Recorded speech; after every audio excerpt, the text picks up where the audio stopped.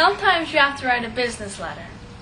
A business letter is for if you want to complain or compliment a business or even ask for a job.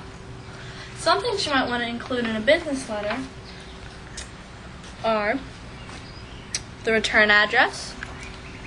The return address is in case the person that you are writing to wants to return a letter.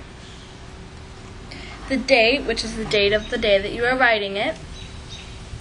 The inside address, which is also the one that will go on the outside of the envelope.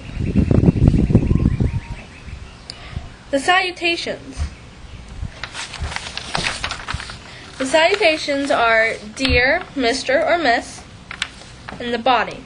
The body is where you write your letter, and make sure it's exact and straight to the point. The closing.